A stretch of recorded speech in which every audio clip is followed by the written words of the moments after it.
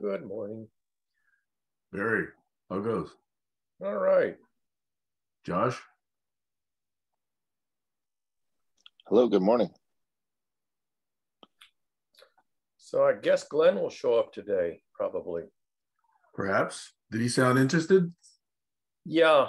I don't know if you read everything he wrote in Messenger this morning, if you had time, but he asked about the Sunday sessions and the focus. I guess you already answered him, at least parts of it. So I think he probably will show up. If he does, I have a summary that will be useful to discuss again. Okay. Even if not, I think it'd be good because I wrote a bunch of things down. Yeah.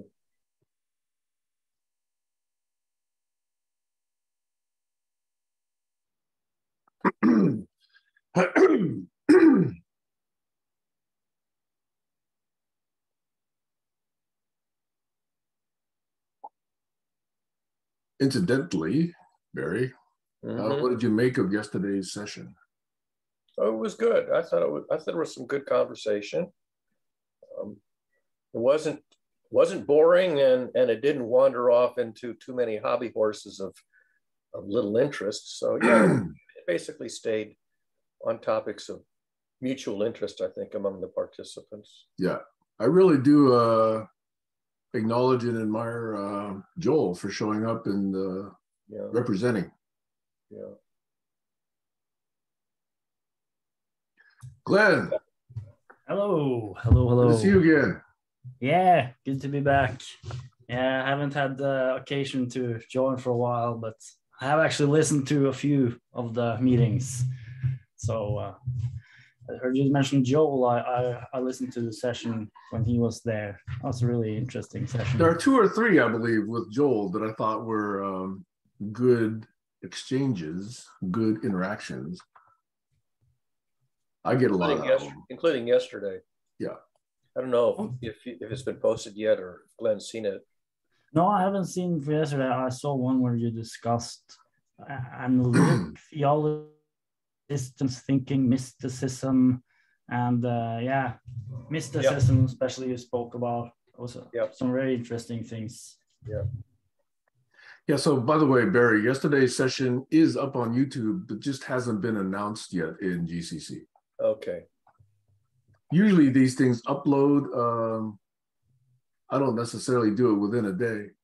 And then I wait for the transcript and I wait to create the doc, I get that, yeah. in order to then make the announcement. And sometimes that's weeks after the actual event. But the YouTube video is usually there much before the announcement. Yeah, I think, was it a week ago, it ran for almost 4 hours. So I figured the conversion to the closed captions would have probably taken better part of a day. I did not know that it went that long. I think I left after 2 yesterday. Not yesterday, I think it was last week. Yesterday only went for about 2 hours. Yes, that's right. Yesterday only went for about 2 hours and maybe 15 minutes or so.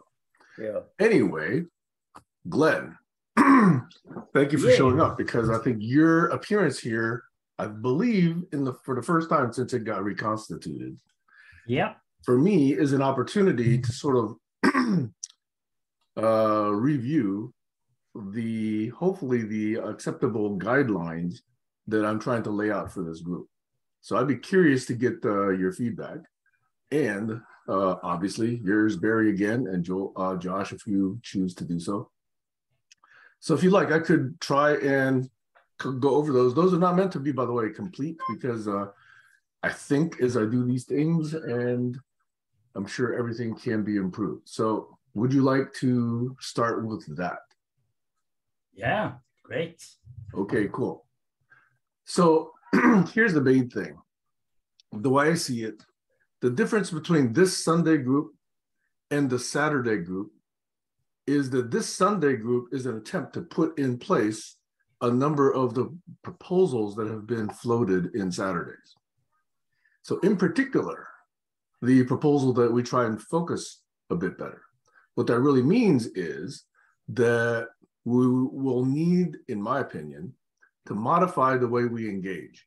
So instead of just random people saying, okay, I have something to say, it would be nice to say, here's our focus right now. and let's really explore that focus. And then if we really want to talk about something else, we say something like, okay, can I change the subject now? Can I talk about this?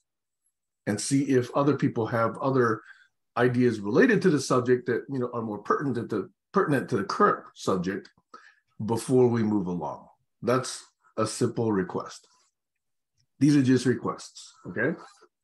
And moderation can help with that, but hopefully I'm looking forward to when all of us can see the focus and can help manage all of that without a central individual moderator. Okay, that's idea number one.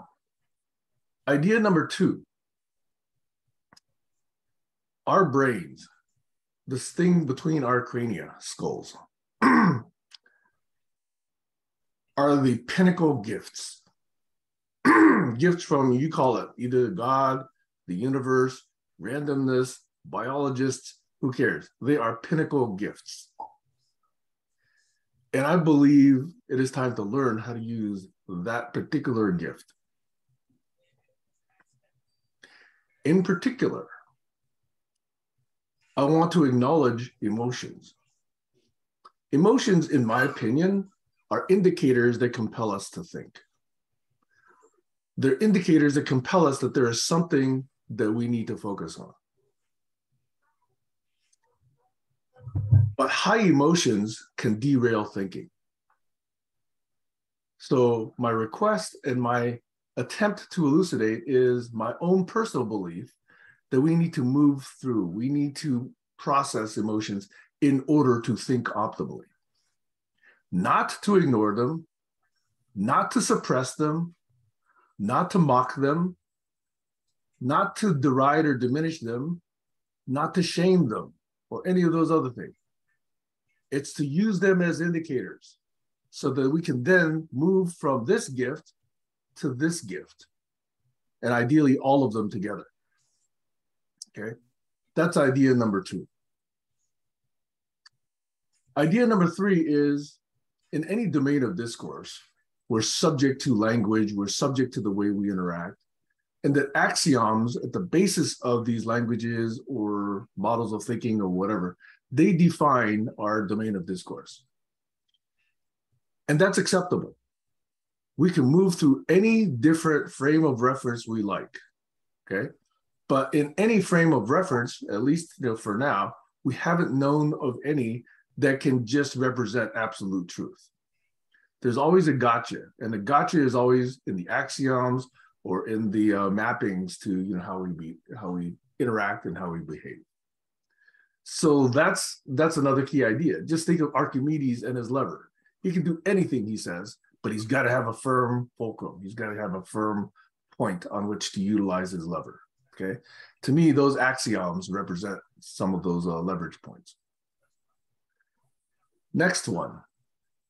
Agreements are helpful and are facilitative. They can help us move along, okay? They don't need to be punitive, as I've been saying all along in GCC. They are just intended to help. There's nothing to shun or push away in this notion of agreements, okay? Next one. Group memory starts with individual memory. Individual memory can be just in your brain, or you can actually try and augment it, as some people do with, let's say this notion of a second brain is actually becoming more prominent, and people are starting to use that phraseology. But whether or not you just use this brain, this wet one, or you augment it with something else, whether it's electronic or whether it's paper or whether it's something else, okay? It starts with individual memory. And then if we choose to, then we can merge them and link them up as we interact, okay? But this idea is that memory is crucial, especially if we're trying to form, quote unquote, progress, okay? All right. Okay, the next idea, all agreements, all changes in the way we do things can be revised through an RFC process, okay? Put out an idea. It's a good idea, according to you. Receive the remarks. the comments, and then allow some time for that energy and interaction to subside. And then we take it as de facto, and then we apply. Okay. And we'll revise that as we go. Okay. Okay. The next idea is we attempt to grow and explicate our group memory concurrently, not serially. In other words, in every area where we're trying to push the envelope, we do the best we can at the current moment. And when we know better, we do better. That's the Maya Angelou idea. Okay. Don't get blocked by saying, I got to do this prerequisite before I can move on to the next step. That's the waterfall model. Try and move concurrently, because this may be of interest to a subset of us. This other thing might be of interest to a subset of us. We can each push the envelope and refer to each other as we need to. Okay. So in each area, we start with our current best understanding. Don't get blocked by those interactions. Do the best we can. So that to me is a quick current view of the heuristics and guidelines I like to propose for Sundays. You'll notice that many of them have been discussed and proposed for Saturdays, but the Saturday format doesn't really help that along. So I'm hoping that we can evolve a format on Sundays, which, by the way, currently it's a very personal name I use. We don't have to use it, but personally, I call this the Collaborology Study Group. Okay, but if you note, there is an accompanying group that Barry and I are trying to start up, which is really, really trying to apply scientific method, analytical theology, model-based reasoning, critical and systems thinking, mathematics, logic, you know, all of those things which this gift allows us to do when we are not triggered. Okay. And we attempt to drill through a lot of ideas that are circulated in the media, in memes, on social media, in mainstream media, whatever, okay? So even ideas like democracy is good, I like to drill into those things. Even ideas like, you know, ethics must come from religion. We would like to blast that out of the water, okay? Especially with the posting that Barry shared this morning, okay? And to lean into all of these ideas around current light work, downloading truths from the universe, all of that. I'm not dismissing them. I'm trying to lean into them, and I'm trying to find the foundations of them. And when there is no foundation, then I hold that we have, and it's our privilege to just disregard. That's a controversial statement, okay? But the claim, in my opinion, the responsibility for the claim is on the person who makes that claim. And if there is no evidence, if there is no substantive foundation for claims, then anyone can make claims. This is the flying spaghetti monkey argument, right? So if I want to make a flying spaghetti argument and somebody else is making a XYZ argument, we're on equal footing. The difference is who can come up with better and good evidence. That's what I'd like to share. Okay, good. All right. So, does that make sense, Glenn? Yeah, sure does. Yeah. Does that make sense, Josh, Barry? Kayla, yeah. We'll recap it for you, okay? Any feedback, Glenn, Josh, Barry? Yeah, well, do you guys want to go first, or I think I have a lot of ideas. I'll just say very briefly that I was glad to hear Sam mention a focus of one of the elements being emotions, because as you may know, that's the focus of my personal academic research for the last 35 years is the role of emotions in learning and problem solving. And it's important. As I used to say, emotions are the instrument panel on the dashboard of life. They really tell you how you're doing or not doing, and interpreting emotions and using them to guide the direction of your thinking and problem solving is useful. It's part of mindfulness.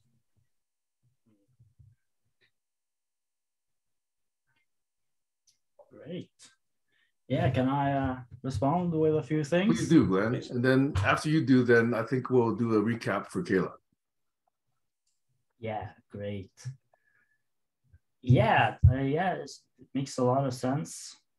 So I wrote down point 1, focus. Yeah, we discussed that a lot before. I think that I think that's very desirable.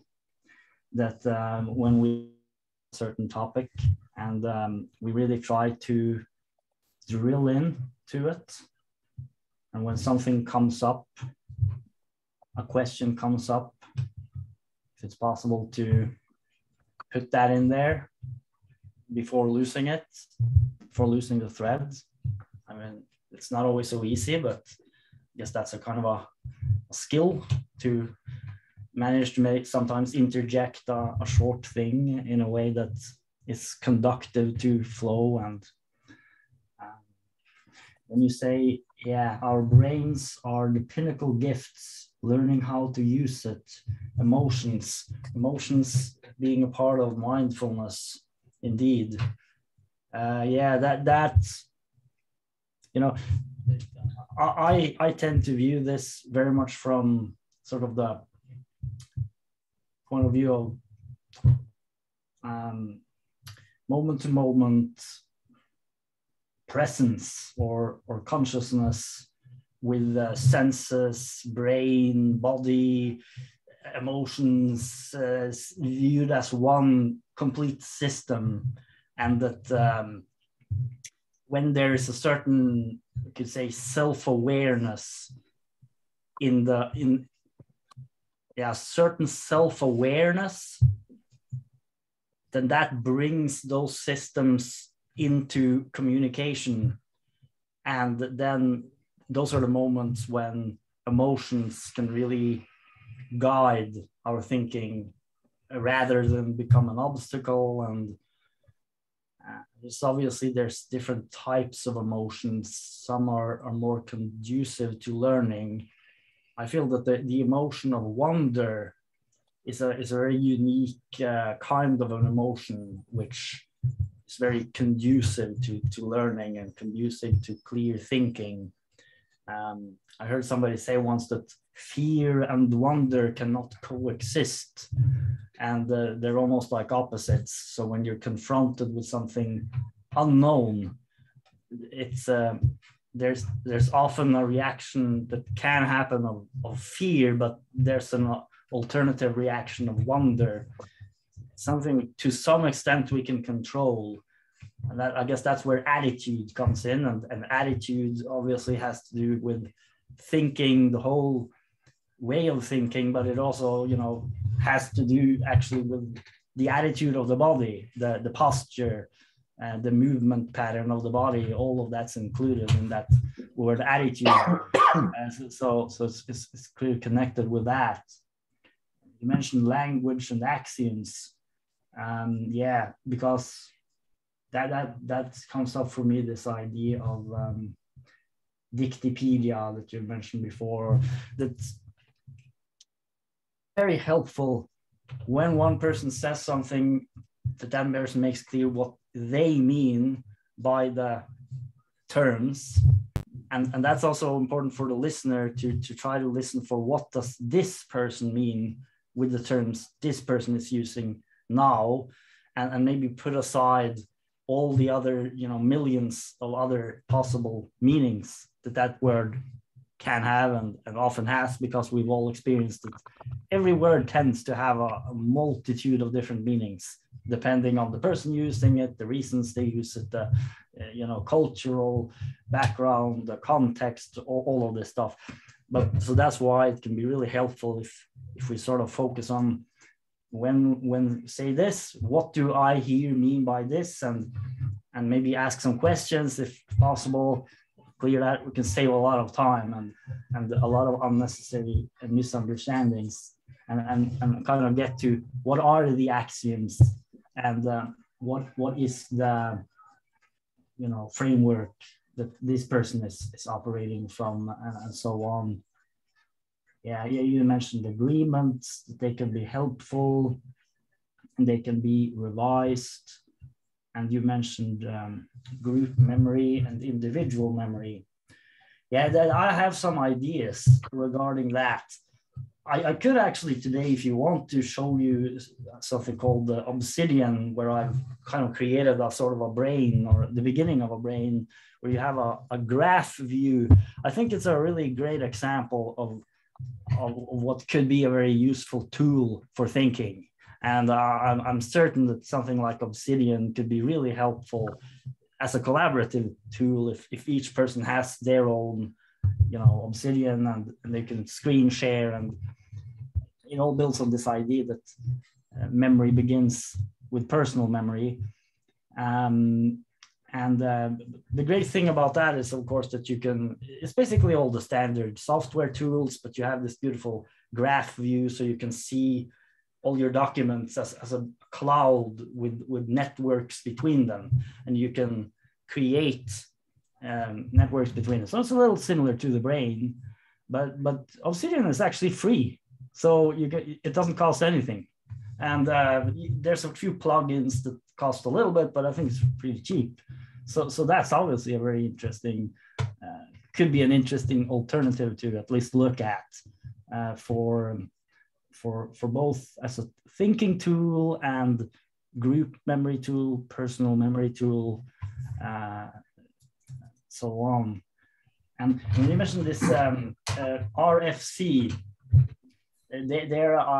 that's an idea I think about a long time based on many previous conversations. I come up with this concept that I call interesting possible improvements, or interesting possible alternatives, because I sometimes feel that in social media, the paradigm of commentary feels to me a little flawed, because commentary very often becomes judgment, and you sort of either like something or you don't like something.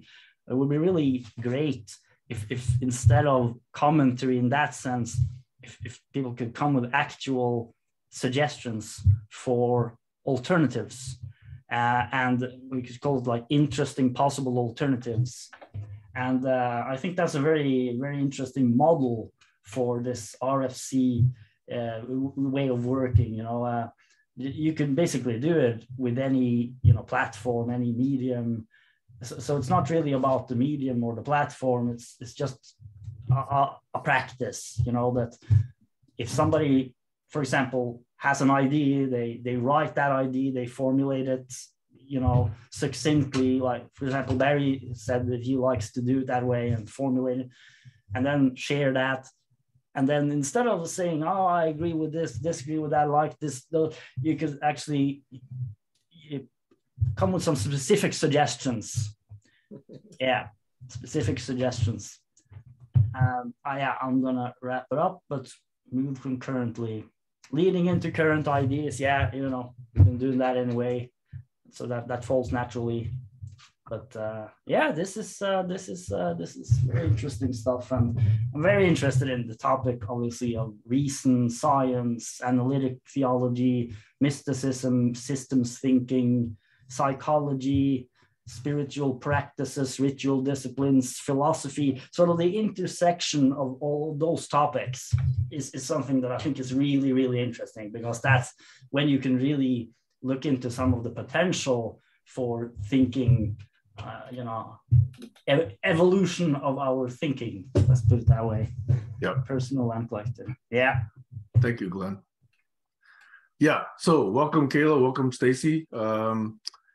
You guys were not here when we went through my clarification of what these Sundays are about for me. So in order to, and by the way, we did that, and Glenn was giving his feedback on some of that. That's what you just heard the tail of. So if you like, we can move to try and recap that quickly again for both of you. And that way you wouldn't have missed anything. And I get a chance to explain it again, and hopefully it makes even more sense to those who only have heard it once so far. And I think that would be Glenn. I think Barry might have heard some of these things more than once, but not in such a succinct way. So with your indulgence, let me do this again, just very quickly, okay? So as I mentioned, GCC on Saturdays in the barn raising has adopted throughout history a format which has been much more all-inclusive and non-focused and almost non-moderated. And so what I'm attempting to do on Sundays is to try and put in practice a number of the things that have been discussed and put on the table on Saturdays. So the first idea is that we benefit when we attempt to focus and really drill into an area rather than just getting distracted and pulled away by random thoughts and random contributions, or even contributions which would have been relevant 5 minutes ago, but now appear to have come from left field, simply because of where the topic has gone. Okay, so the first idea is focus is better than random scatterings of reactions and comments and topics, just as Glenn was talking about. So an attempt to moderate will be minimal, at least until we all grow the skill to sort of understand where we're focused and understand and mutually moderate where we say, hey, we're still not done with this topic. Let's do this first before we move on to the next one, okay? And ideally then draw those connections or those model extensions that Glenn was just talking about. That's idea number one. Idea number two is that throughout all of history, all the 13.8 billion years, et cetera, or whatever the duration has been, that at least to our knowledge, we as human beings have been the gifts, of a lot of evolution, a lot of evolutionary biology. We're capable of things that, most other species that we see and we understand are not capable of. And the gift that I would like to highlight for us is, even though there are many other species and other forms of life that have physical structure, ways of moving matter around, ways of ingesting energy, etc. To me, the thing that we are gifted with that most other species have not yet evolved to that extent is what's right here, okay? Almost everybody else has every other organ, and they have rudimentary versions of the gray matter in our crania. But that our brains really are the pinnacle gifts of the universe, of God, of randomness, of evolution. So the idea is, let's learn how to use this gift to augment the rest of what we're capable of. All other species know how to forage for food, exist as communities, do a number of different things. But this gift that we have, these trillions of connections and neurons that are capable of, just things we cannot even yet imagine. We haven't got a handbook for that. We haven't got a user's manual for it. We've got to figure it out on our own as we experiment with it, okay? Now, an attendant idea of that is emotions will clearly arise as we discuss things, as we live life.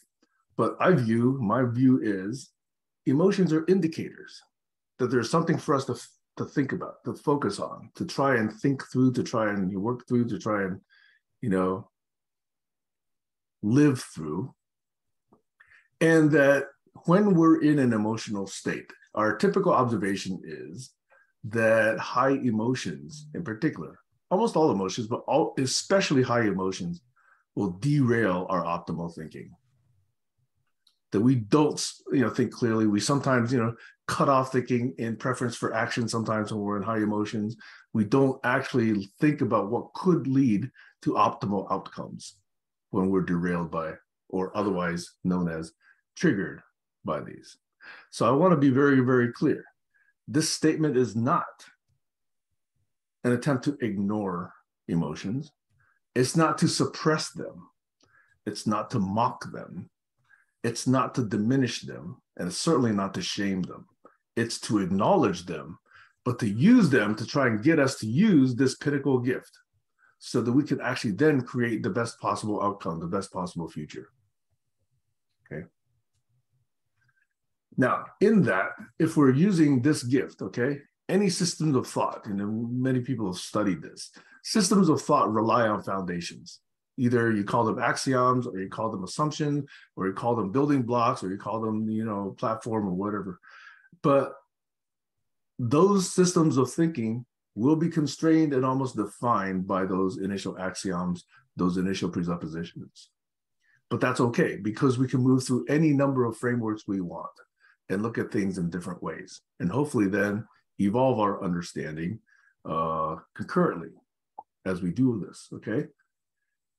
The next one is, in addition to focus, agreements can facilitate and are helpful. I've spoken at length on this. They don't need to be punitive. I just want to refer to that again, okay? And the next one is this notion that if we're trying to work together, then group memory, a group understanding of what we've already covered, what we've already worked on, what the model is that we're working on. This is group memory, is vital if we're trying to actually collaborate, okay? But group memory starts with individual memory. If I don't have any memory, how can I share it with you, okay? So that individual memory can be either just this, or as we learn, we can augment our wet memory with things like what Glenn was talking about, with either paper or, obsidian, electronic forms of it, or even, more sophisticated things. And as we evolve our individual memories, then we can share them, we can link them together, we can merge them, we can actually create models out of them. That's the presumption, that's the supposition that memory is important for group memory, which is then important for how we actually do things together, how we collaborate. Any of this and the way we interact can be changed, augmented, improved via a version of the RFC process. Put out a good idea, get some comments back, wait for that interaction to subside. Hopefully then that has led us to a good improvement to our agreements. And that across all the things we're doing, let's do all of this discussion and agreements and improvements concurrently. Let's not wait to say, hey, we need to build this before we can build that, okay? Let's take the best version of this, the best version of that, hook them together, and as each improves, we will then modify and improve accordingly, okay? This is the Maya Angelou idea that we do the best we can, and when we know better, we do better, okay? So those were the ideas that I felt I wanted to share as my thinking right now for how Sundays are different than Saturdays. I'll stop now for comments. Over.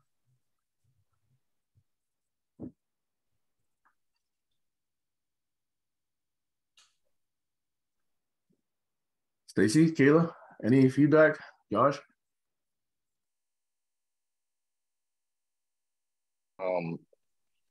This is just my own memory. I feel like I've been down this road with not just you, but the group so many times that I've already given my feedback so many times. So I'm just going to say, if we go back to any collective memory, which is when we decided to record, I've given my feedback on this so many times. I think everyone here has heard it, so I don't want to bore anyone in the room. That's my feedback. I hope that's helpful. I'm trying to be constructive, and thank you for standing up Sunday and trying to do something amazing. So this is great. I'm loving it. Thank you.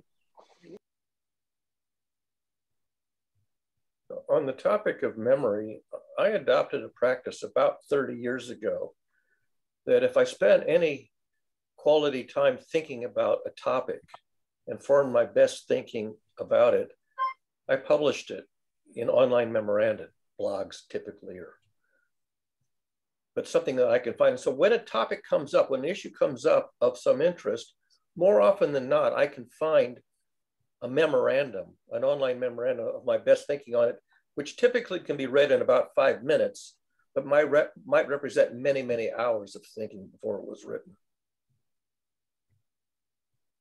Thanks, Barry. Stacy, Kayla?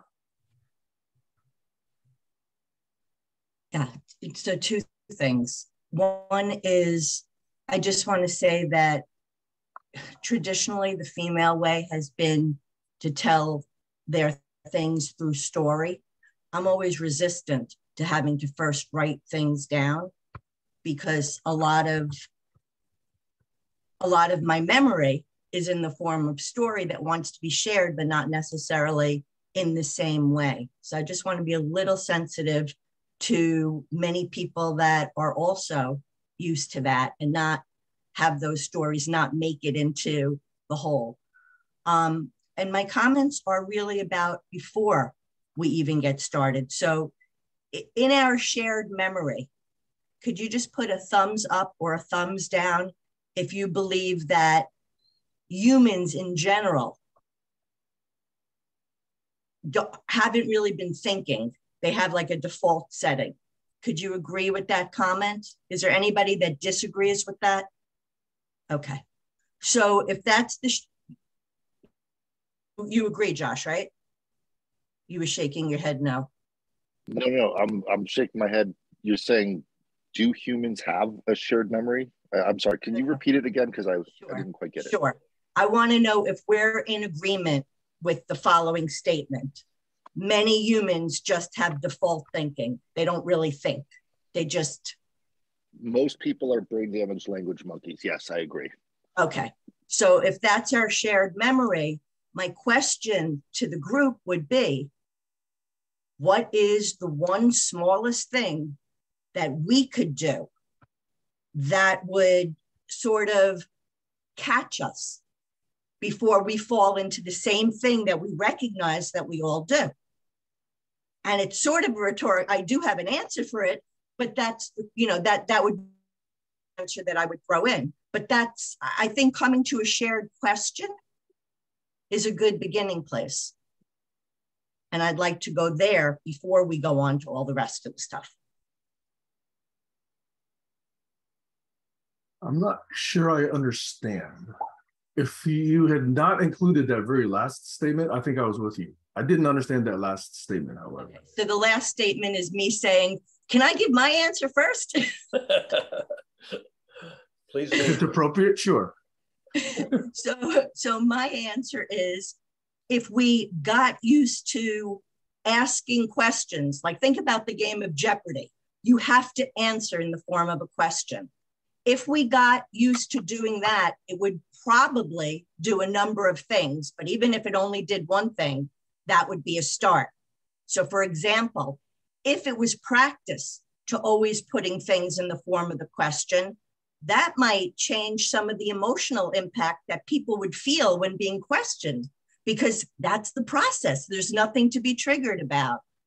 It would also be a way for us to second guess our own thinking, not second guess. It would be a way for us to question our own thinking, because it would provide that extra amount of time. And it might offer the possibility of getting different perspectives just simply because of the different questions that we come in with. So that's what I meant. Okay. I think I understand that then. Before we move to you, Josh, can we also check and make sure that Kayla's got a chance to respond? Yep, I'm here. Hey, Kayla. So everybody here knows I'm a total Sam Hahn fan. And I will, I love listening to you, Sam, but I'm going to go out of a limb here and take a chance.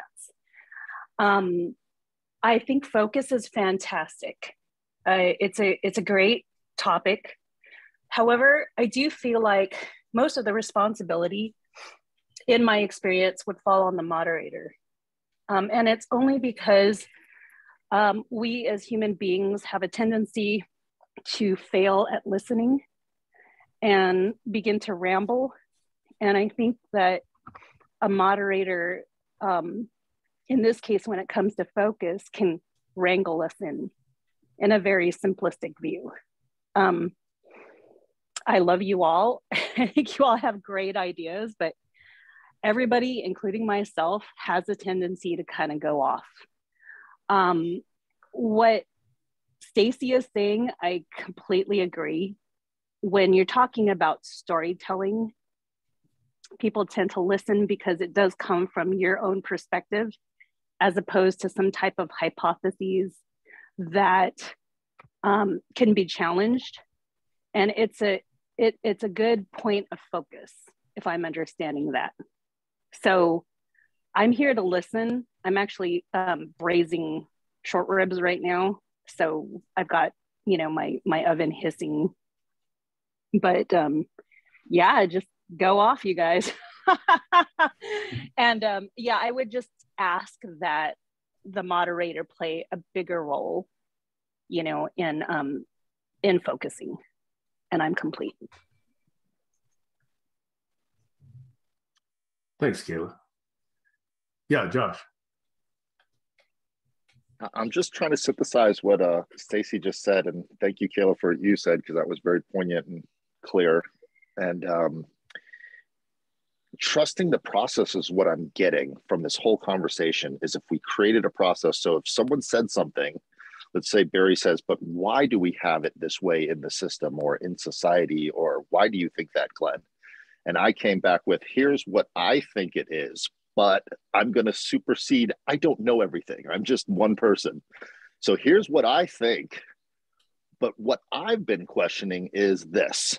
And then someone can say, oh, I've questioned that, and I think it's this way, or I've questioned that, and that's a line of questioning that's not worth going down.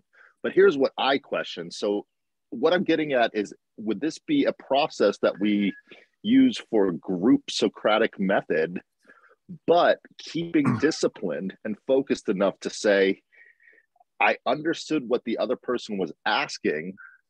I have already either thought about it or I have something bubbling up for me in that moment, but don't leave the speaking engagement at that moment without posing another question to the group, which can either everyone say, you know what, not interested. Sorry. Like, I wonder why I have dingleberries in the morning on my bum bum. No one cares. But I wonder why the economy at this moment, why they're meeting in China for a World Economic Forum last Wednesday. Well, maybe that's interesting. Like, what is the Chinese economic advisor saying? And someone says, you know what, I actually read an article in Forbes magazine about that, and this is my take. So being very clear of our process of a two-parter, here is my opinion, my thoughts on the subject, and then leaving it, posing it back to the group so at least it continues and we stay either on focus or we shift focus, but being clear that the next question is either totally off the mark, like dingleberries in my bum, or completely clear if we're talking about world economics or world politics. So I hope that helps. In other words, if we can create a process where we do this, but we don't do that, that would create a clear process, a clear culture. And if someone does something that we don't do, at least we can call them out and say, we don't do that, but for this moment, we'll make an exception because it's juicy, and we will, but we don't. So if someone new comes into the group and does a process where they start talking about their feelings and emotions and how spirit has moved them to change our whole, like, go off on a ramble, we go, you know what, we don't do that, but you can use the process to do that in a clever way if you learn the process. Does that make sense? In other words, just a quick rule, like Stacy said, is answer in the form of a question or something that's so clear that someone cannot come into the group and not know how we stay on focus. I'm going to stop the rambling now. Okay, thanks. So if I were to internalize that myself, to me, it would be that if I'm thinking about something and I have a point that I'd like to make, perhaps I would then ask it in this following way. Stacy, have you considered blah, blah, blah, blah, blah? Would that be a way then that corresponds with the way you just described, asking a question, at the same time providing what it is that's in here that I want to convey? Yeah. Josh, answer first. Go ahead, Yeah, Josh. just real quick. The one thing we've done in many conversations here at GCC and other places is, did you clearly understand what Stacy said? So before you say, have you considered, you're assuming and making the assumption. First, clarify what I heard you say, Stacy, was, and then have you considered, if that helps. If I could elaborate, go ahead, Stacy. I was going to say, just make that in a form of a question. Do you mean that? Sorry, go ahead, Barry.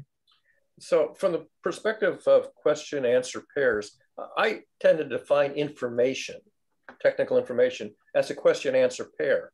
And so if somebody asks a really good question, and you really think hard about reasoning through an answer, and you come up with an answer that you think is solid, publishing that question answer pair as a unit of information in a publicly retrievable, easily retrievable location. For me, that's a blog. Whenever I think about a question and think through an answer, I write it up typically in a half-page blog because I can find it. It's not in some spoken recorded message in a video that's somewhere in a collection of hundreds of videos that who the hell can find it. It's got to be someplace that I can find it in 5 minutes. So I would urge that practice, that if you've thought through a question and you think your thinking is solid, write up a unit of information as a question answer pair and publish it in an easily discoverable, retrievable location where your best thinking is recorded in a memorandum.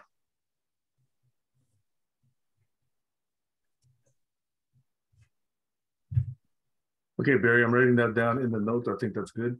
And by the way, I also added one more item in the notes, which is my workflowy outline for the guidelines that I just went through, I think twice today.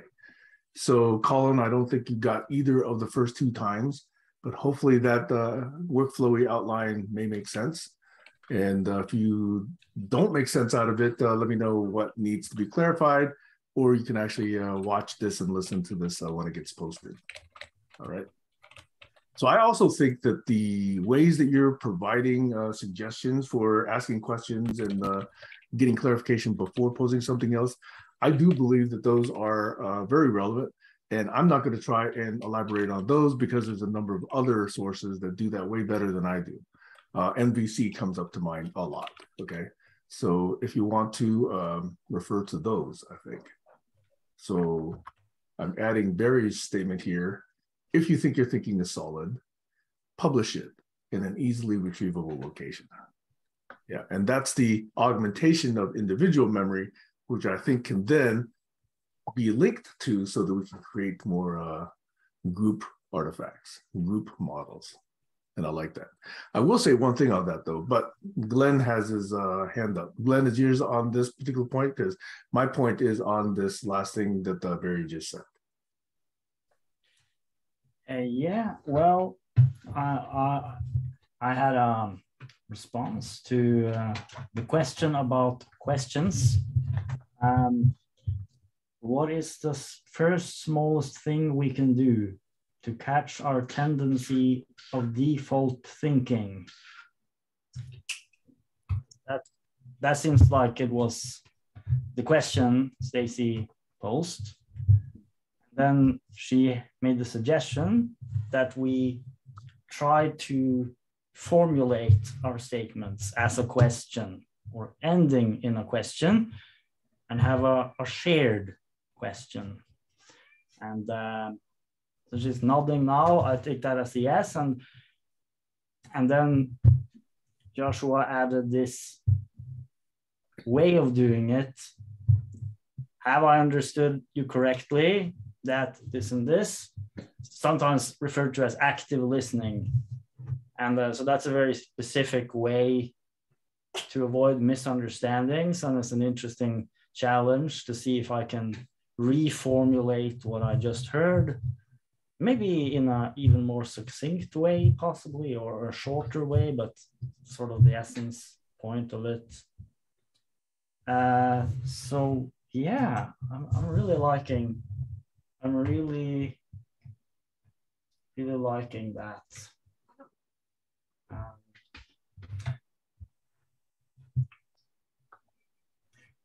Okay, I'll just finish with a question. Could also the formulation of a question be useful as the title of a document in the shared memory?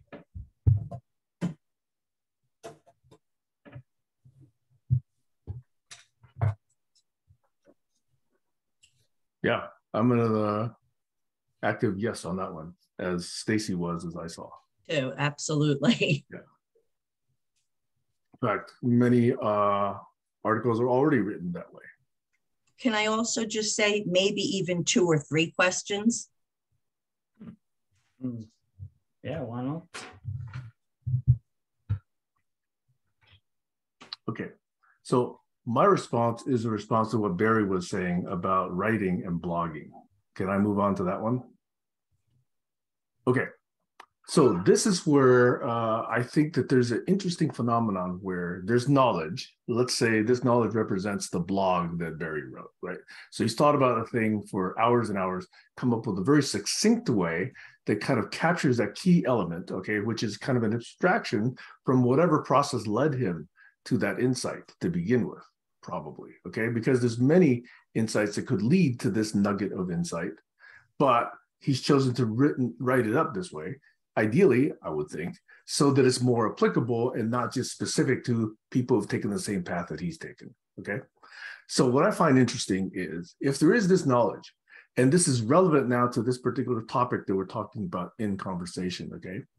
Then you could say, okay, here's the article, read it, understand it, it has relevance, okay? So that is, I think, a very commonly practiced way of saying, I've written this up, go read it, you'll understand me, okay? I think for me, it's more useful for me to understand when somebody like Barry says, okay, I wrote it up here, we are talking about XYZ here, and here's how that blog pertains. Here's how it's relevant. Here's how I map the insight in that blog to the conversation we have at hand. Here's the point, here's the mapping, here's the conclusion, here's the implications. All of that to me is interesting because I believe, and I'll say this again, and you guys are going to recognize this, Barry would do this differently for me than he would for my 19-year-old daughter, or he would for any 5-year-old. He would do it differently. So there is a chunk of knowledge, but then there is an act of touring someone through that knowledge so that that someone can get the maximum value out of it. This is a notion I call mentor, M-E-N-T-O-U-R, okay? Barry would be mentoring me by touring me through his written works as it pertains to the topic at hand. And I think that is a very interesting skill. That's what teachers do, okay? That's what good teachers do, okay? They don't necessarily draw all the implications, but they give you enough and they inspire you to be interested so that you can then draw the rest of those conclusions yourself. And not only that, it could say, oh, well, does Barry have other things like this that I could go do? And then start doing that active research and proactively explore themselves. That, to my mind, is what a good teacher would do. So this knowledge versus mentor idea, to me, is always a very interesting and useful one.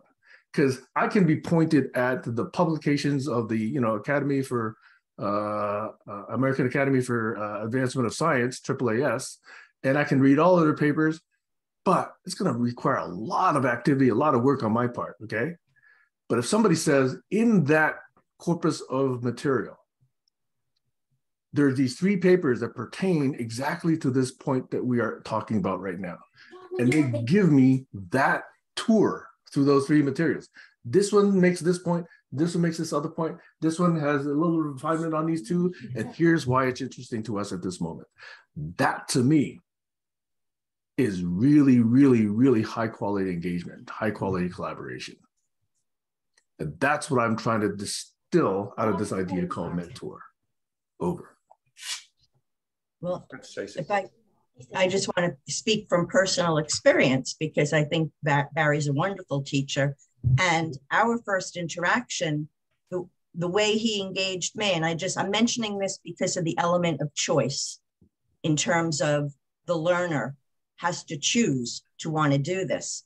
He offered me a very difficult paper. It was hard for me to read. It might be easier for me to read now because I've been more immersed in the information. But at the time, it was really hard for me to read. But he invited me to jump on any point I wanted and add my own work to it. And that was something that was a motivating factor. And I took the time and it was, and here we are. Yeah, I just want to reinforce what Sam said, because quality thinking, as Stacy had pointed out, is pretty rare. A lot of people don't do quality thinking.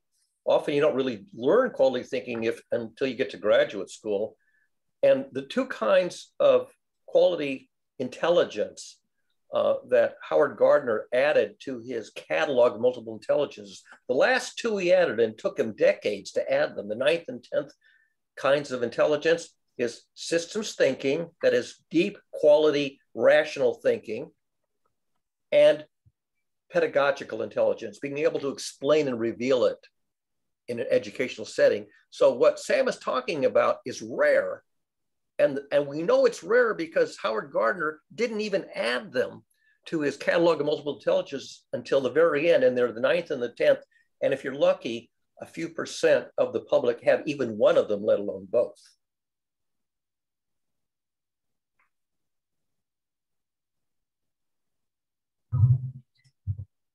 It's maybe also that a test for our understanding if we can explain it well.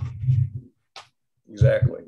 There are a lot of researchers who are very good in their research, but they're terrible professors. They can't explain it to their class.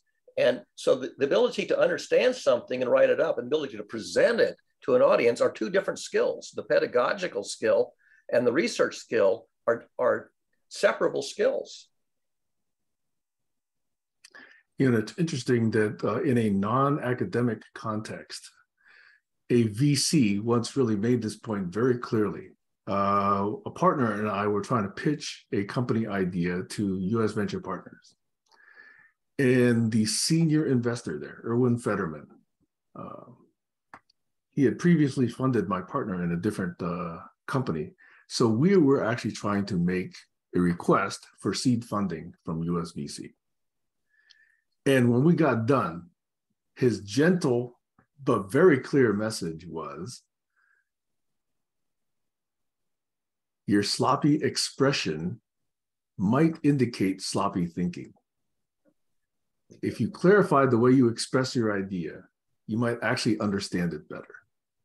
Now, he eventually did fund us, but that was very good guidance.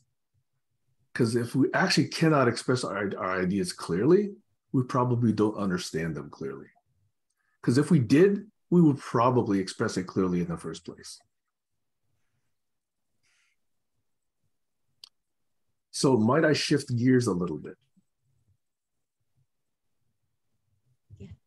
One of the things I wrote down in the chat this morning was one of the activities I imagine being fun for this particular group is to take what the mainstream media is throwing at us, or take what social media is throwing at us, or even take what certain institutions are throwing at us, be it Wall Street or religions, you know, churches, etc., and really, really examine them.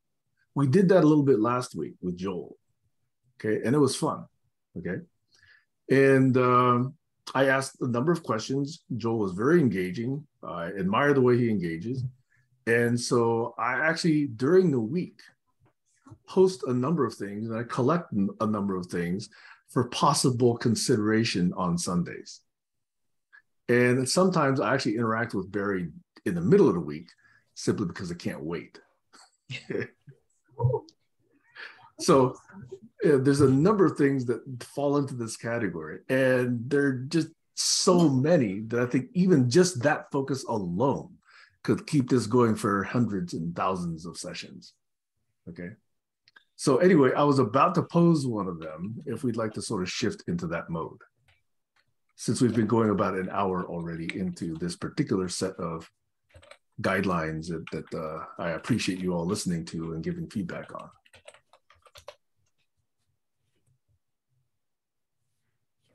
Sorry, Howard, not Martin. I remembered incorrectly, Barry. Martin Gardner is fabulous too, but yeah, he passed away and he was the mathematical recreational games guy. Okay. So how about we start with something that Barry just posted this morning. I haven't even read it yet, but it's fascinating. The title is fascinating, okay? So the title is The Brains of Believers and Non-Believers Work Differently.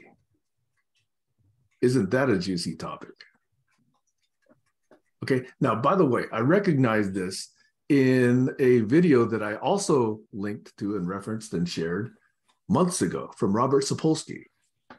It was the biological foundations or underpinnings of religiosity. And I don't know if many of you remember that. I would actually be fascinated if any of you actually watched it. I did. It's a lecture at Stanford in behavioral biology. And Robert Sapolsky is fascinating. He's got tons of insights. He draws on lots of different references, and he can talk and keep you fascinated, at least me, okay? Keep me fascinated. And, teachers that can do that for an hour or hour and a half, at a time, in my view, are rare.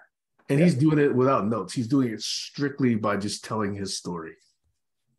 He has the 9th and 10th intelligence in spades, and he is a national treasure. Yes. Yeah. So, Barry, would you like to start us off in this statement? The brains of believers and non-believers work differently.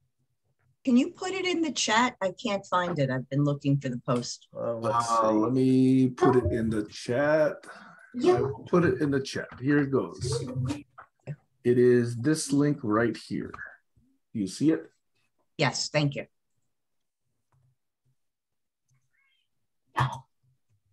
Yeah, this was a piece of research doing MRI brain imaging. When people are thinking and solving a problem, if you put them in an MRI machine, you can see what parts of the brains are heating up and being used. And in this research, they found that the part of the brain that lights up seems to be an indicator of whether they're doing, what kind of thinking they're doing. And so a believer is somebody who adopts a thesis on faith without proof and acts as if it's the ground truth without actually knowing it, just assuming it. And a non-believer is more like a scientist who says, I don't accept an axiom or an assumption on faith. I need evidence to confirm it, or more importantly, I look for evidence to falsify it, because really in science, the hard work is ruling out the potentially axiomatic beliefs or hypotheses that in the fullness of time will be revealed to fail.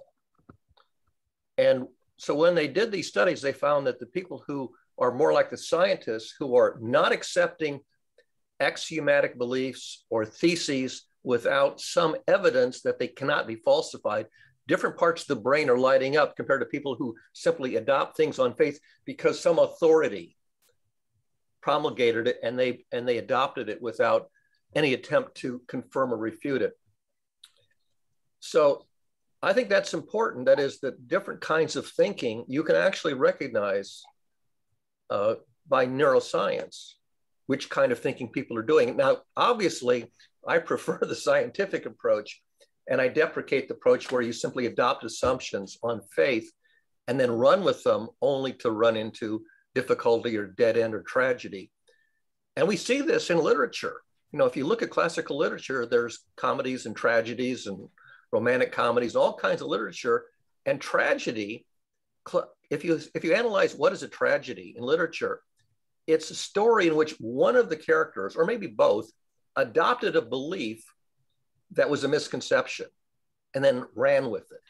And so they ended up in some kind of a collision and ended up in a tragedy. So adopting a misconception, naively adopting misconception and enacting it, that is living with the behavior that would be derivative if the belief were true, gets you into trouble.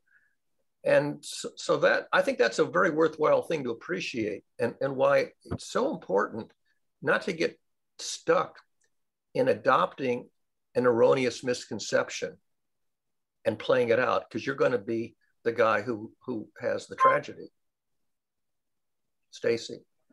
It'd be really interesting to know if they took a look at the brains of scientists who believed in God, because I think you need both ways of thinking together.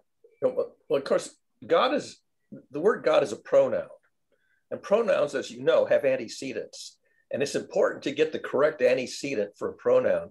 And what I find is that scientists who believe in something called the divine have a different antecedent for the word than, say, the fundamentalists who go to church on Sunday and simply accept, that God is this omniscient, imaginary being. So the deep thinkers don't disbelieve in God, but they have a very different concept of what the word refers to. It refers to, for example, in the Kabbalah, there is a collection of, I think it's 10 abstract qualities that an imaginary divine being would have.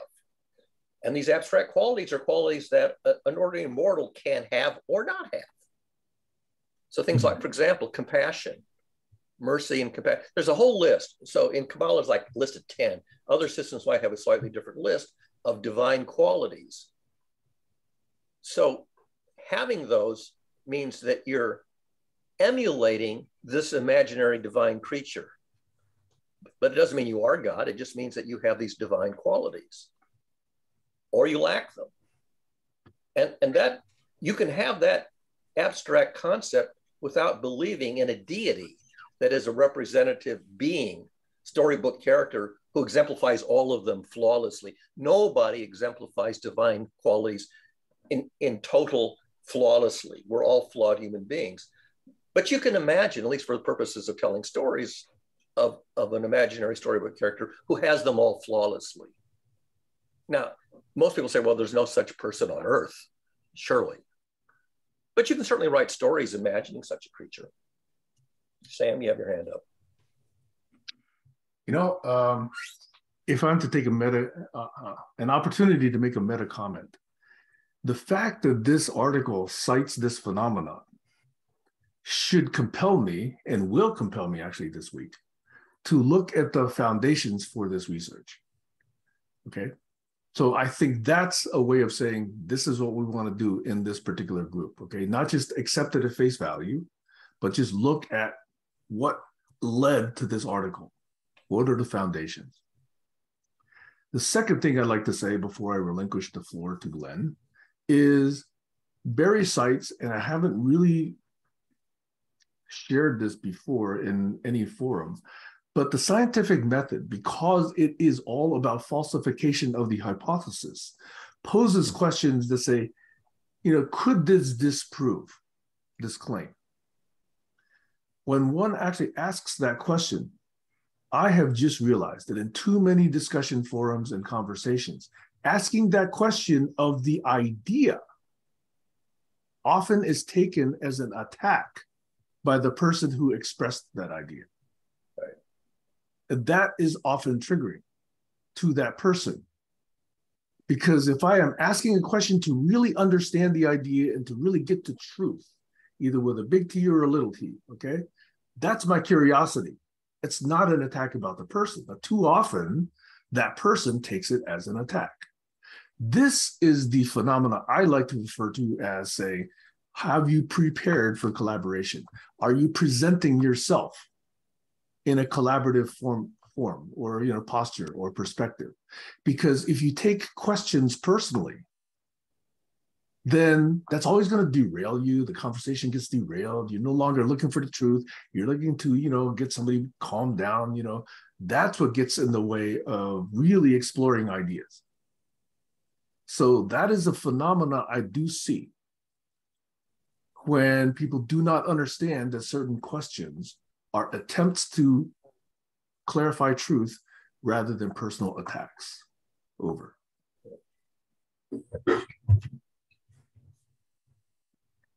Great. Yeah, just a few things. To that last point,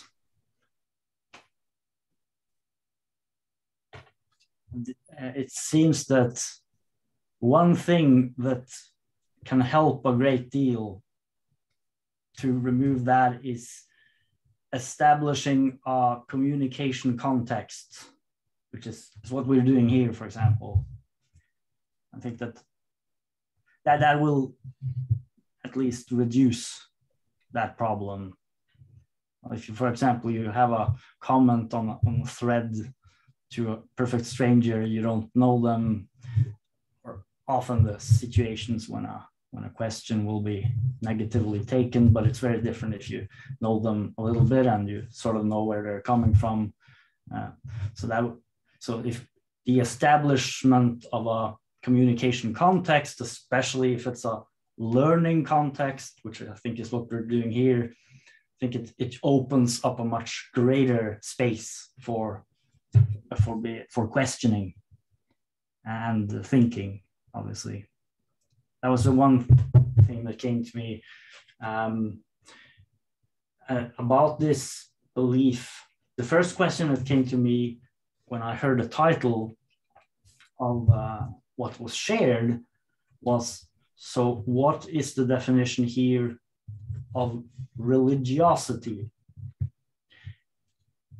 Then Barry made the distinction between believing in deity as a sort of an image or kind of a figure, compared to a more abstract way of believing in something, a kind of an unknown divine power, for example.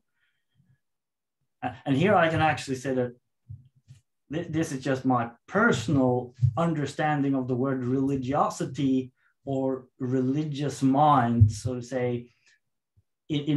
For me, the religious mind is first of all characterized by this ability to believe in something that you don't know what is, which is the relationship to a mystery. So it's a mind which is capable of mystery, and that is also seems very closely related to an ability to think critically and reasonably and scientifically, to have the ability to hold a hypothesis as an idea, but you don't exactly know what the idea, whether it's true, that's one thing, but maybe you don't even know exactly what the idea is.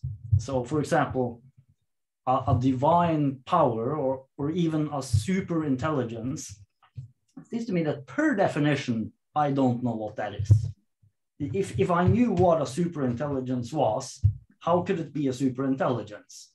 I would have to presume that I have this super intelligence, so then I'm just sort of speaking about myself. So since that is sort of a very, very deep issue when it comes to these kind of topics, we could call them transcendental topics or metaphysical topics, that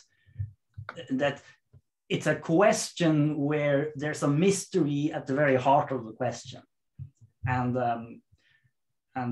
So that's why I was wondering, when this word religiosity was used, does this refer to, I think, the people who actually have that mystery at the core of their belief? Or is it what I would consider the opposite, which is that they believe in some image representation and sort of take that to be the fact? And yeah, that was sort of what came up for me with that.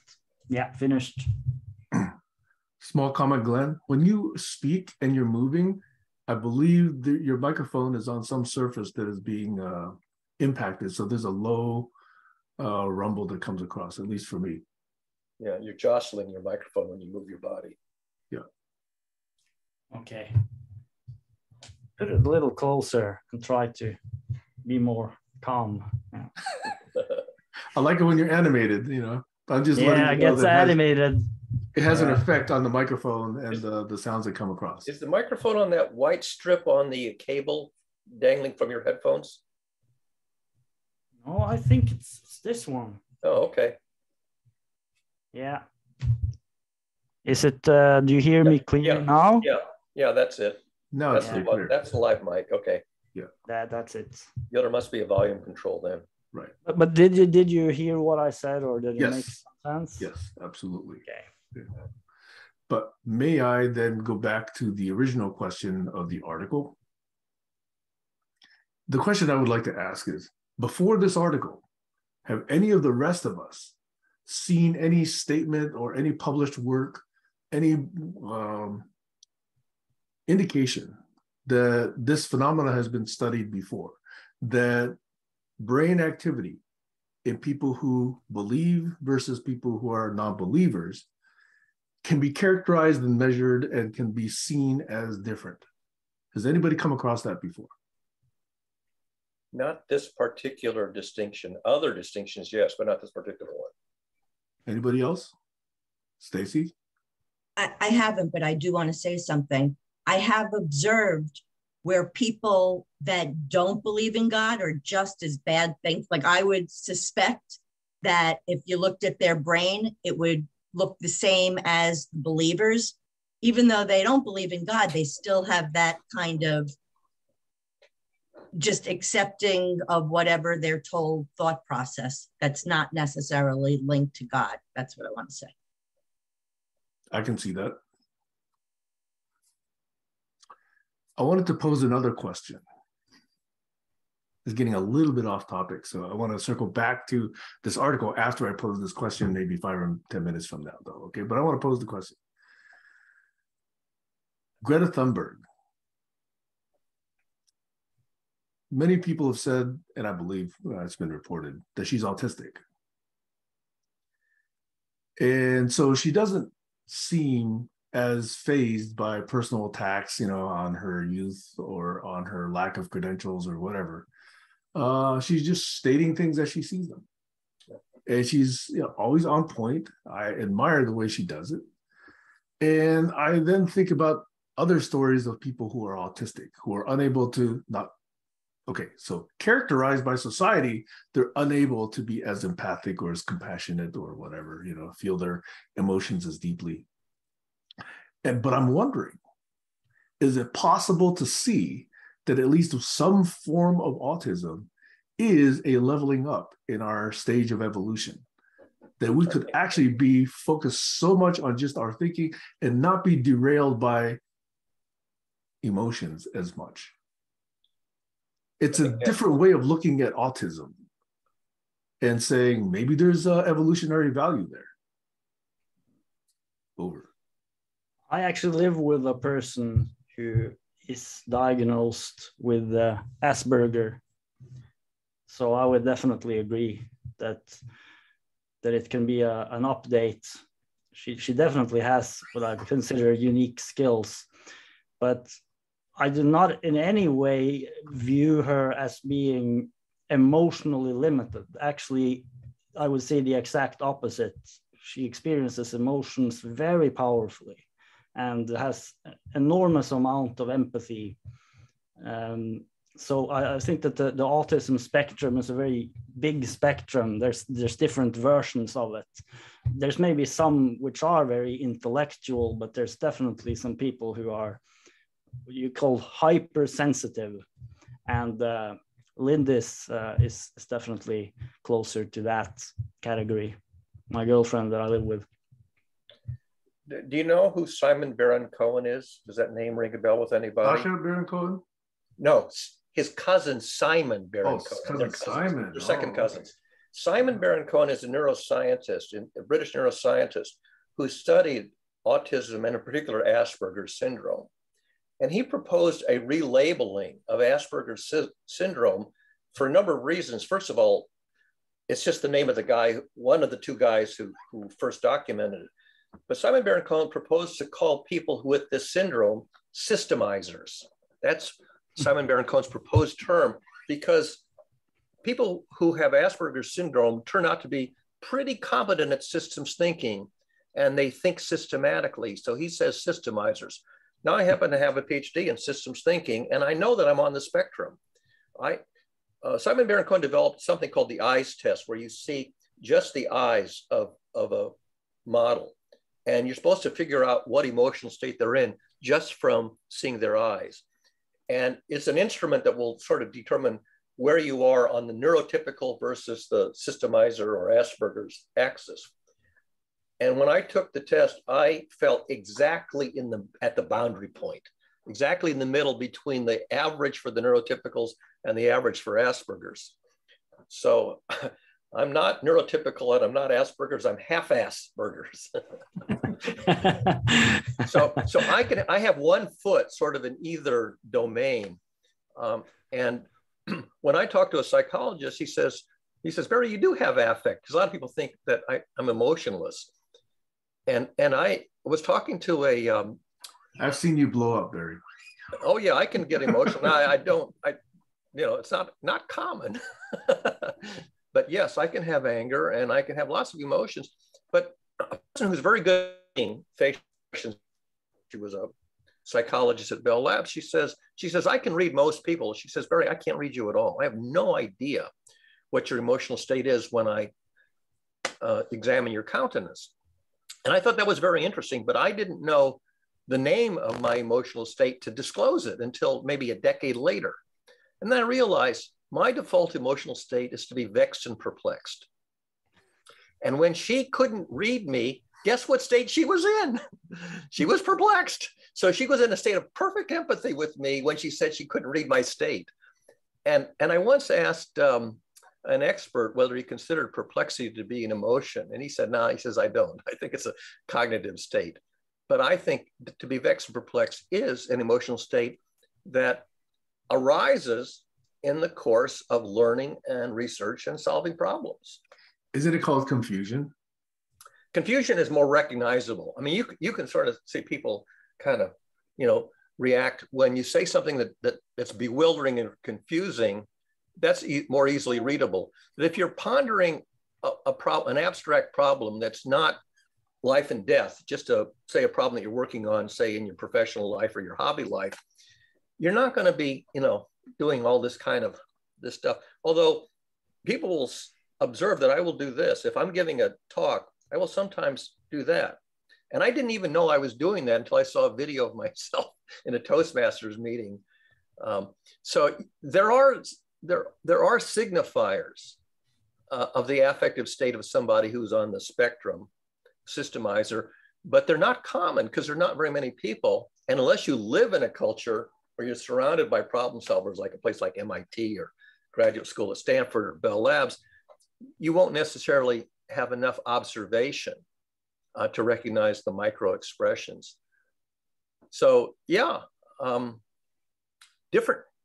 emotion that you have depends on where you are in your lifelong learning journey. So children who are very early in their lifelong journey are very demonstrative in their emotions.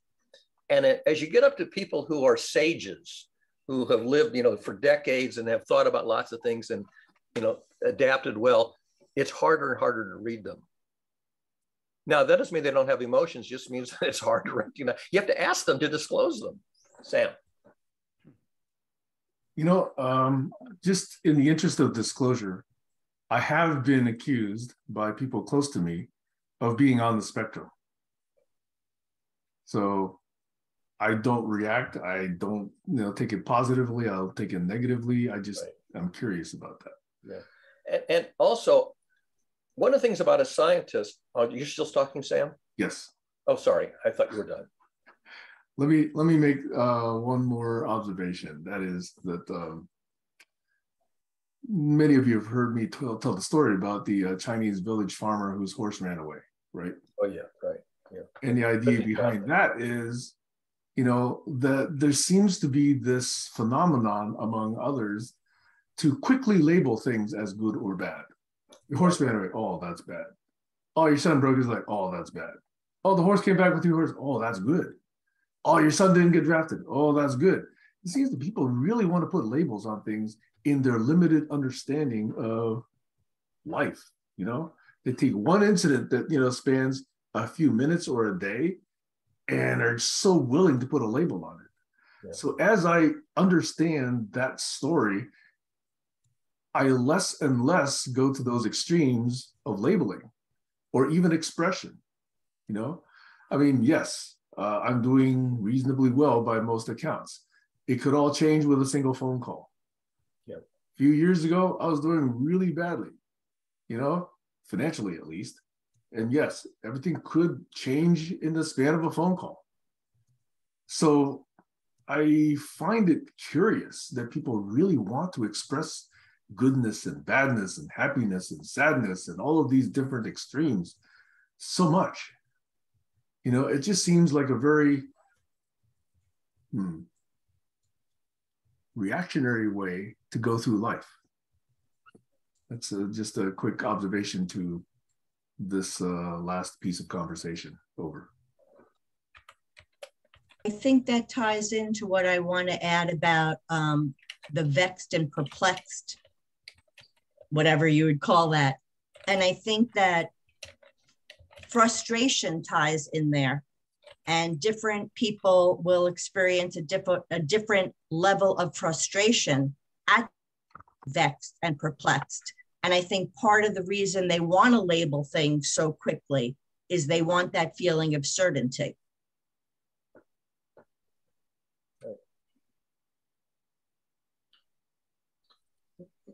Go ahead, Okay, Sam. so one last thing, if I may. 20, 30 years ago, I forget exactly when, I could do the arithmetic, but I think it was in the late 90s. Okay, so 20 plus years ago. I started taking these courses from an organization called, what was it called? Productive Learning and Leisure. I think it's at productivelearning.com. Anyway, they're one of my earliest encounters with the success industry. You know, people who say, hey, take responsibility, hey, build your network, learn how to control your emotions, all the things that people learn through various different forms. But they've made a company out of it, and they help people go through this. And they struck what, in my opinion, is an ingenious way to do this, which is they have learning vacations. So they'll go off to Costa Rica and go diving, and then when they're not diving, they'll talk about emotional maturity or communication skills or emotional triggers, et cetera, et cetera. Okay. So anyway, that organization has been a place where I examined a lot of these ideas. And what came up for me, just simply because of the two words that Barry and Stacy just used, were, in my mind, life was always peachy keen until I hit this pattern of confusion, which quickly led to frustration, which quickly led to some bad thing. Okay. So confusion to frustration to this bad thing to just jolt me and say, hey, wake up, you dipshit. You learned something. Okay. It's that, pattern that seems to always recur. So it was curious for me to hear this from you, that, hey, there's this confusion bit, this vexed and perplexed bit, which to me maps to confusion, which then leads to frustration, which then leads to either acting out or something bad happening. And then that leading to, geez, God damn it, I got to grow and, evolve again, that sort of thing. So that was just a pattern I saw in myself. Over. When I was hosting the puzzle activity at the Science Museum one summer, there was a family from Portugal who came in and sat down, and the two children were doing the puzzles. The mother was a teacher who would teach English to Portuguese, so she had both languages. And before I realized it or knew that they were from Portugal, I said to the older boy who was struggling with the puzzle, I said, "Are you vexed and perplexed?" And the mother said, "Oh, he doesn't know English." She says, "But what was that word you said?" And I said, "Vexed, perplexed." She says, "I don't recognize that word." So I brought up the Google Translate and I translated vexed into Portuguese. She says, "Oh, I know that word." So then I took the Portuguese word and translated it back to English, came back as angry. Mm. Mm. So another meta comment. My question was originally around this article from Psychology Today about biological differences in brains observed between thinkers and believers and non-believers. Okay, not thinkers and non-thinkers, believers and non-believers. I followed that up with a question about, has anyone seen other evidence for this? If not, this is really, really pioneering work. On the other hand, I got to believe other people have hypothesized this already. That would be my surmisal. So that's why I want to go look into this a bit more. They clearly think differently. The question is the different thinking recognizable in what part of the brain is doing the information processing? And I participate in a group at Grace Chapel in Lexington, Mass, which is a bunch of scientists who are in the congregation, and they have a monthly meeting on science and theology, discussing topics in science and theology. And I was kind of surprised at some of the participants who are true believers and say, then I don't have to do any thinking about it. It's already been thought. And I go, really? Here we are, a science and theology group, and this person is saying, because of my belief, I can lay back and not do any thinking. So yeah, it's very clear that there's evidence, maybe anecdotal evidence, of different levels of thinking or non-thinking as a determinant of whether you believe something and accept it without question versus whether you do question it. In my religious upbringing in Judaism, we were taught to question everything. That was the whole point, was to ask good questions and think through the answers and not take anything because some authority figure promulgated it.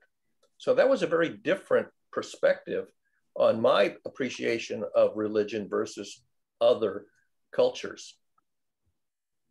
But it's anecdotal, so I mean, yes, evidence, but that's Glenn. Glenn. Yeah, it's just something that came to mind when you mentioned this tendency to label something good or bad immediately. Maybe what Stacey talks about with default thinking as compared to genuine thinking. I think this is, we're still kind of on that topic. And I remember reading a few days ago, well, actually it was a video with Darren Stevenson, who is one of the most, I consider one of the wisest persons I've come across on the internet. And he mentioned a reductionist formula that does away with context in thinking about identity, situations, circumstances, relationships, and so on. So a reductionist formula that does away with context.